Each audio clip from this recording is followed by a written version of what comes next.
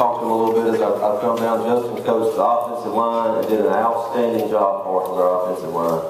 He was a natural offensive lineman as a player. One of the best, probably the best we've ever had. And it translated onto the field. Shannon helped us in the weight room. Again, one of the best players we've ever had at Simpson. And also helped us with several different positions, including playing scout team quarterback for us every day. And making it awfully hard on us to tackle him. Abe Warren, Abe helped us. He's doing some student teaching, helped us this year and did a tremendous job for us, played for us at Simpson. Mitch Holloway, Mitch was new with us this year and helped us on during the week. He teaches a bunch of classes, so he didn't get to practice as early and as often as he would like, but he did a good job for us this year. Charles Funches, not only, you want to talk about an outstanding football coach, but an outstanding person, somebody that I am so pleased that we have as a part of our school, and somebody that I am pleased to have as not only an assistant coach for me, but as a friend. I heard Coach Funches, one of these talk radio people talking yesterday, said that a good strength coach was worth at least 2 or 3 wins a year.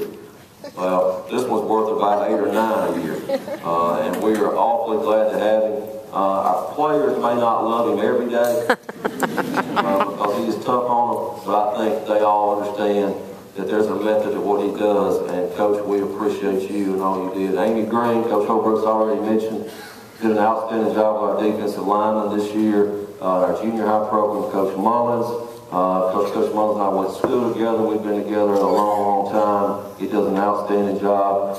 Dan Napier, fortunate to have Dan. Not many players have ever played at Simpson that were his caliber, and he will be that kind of coach as he gets older and sticks with it. Did a great job breaking down film for us this year and coaching our players on the field. Gerd Warren. I don't know what that laugh was about, but Coach Warren came to us this year and fit in immediately. You know, most of us have been together a long time, but Coach Warren came in. Our kids have a ton of respect for him. He was our offensive coordinator this year and did a great job. And we were very fortunate to get him. I was proud for a lot of people, Coach Warren, when we won a state championship, including myself.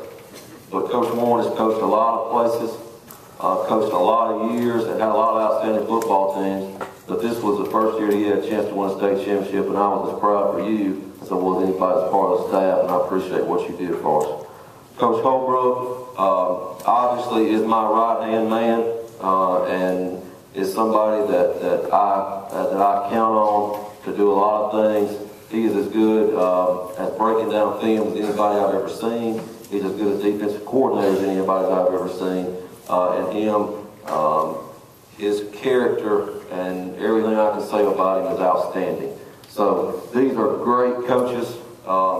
And listen, I pushed them as hard as I've ever pushed a staff ever because I knew this team had a chance to win a state championship. And they responded Monday through Friday, Saturdays and Sundays, whatever it took, that's what they did. And I appreciate everything they did.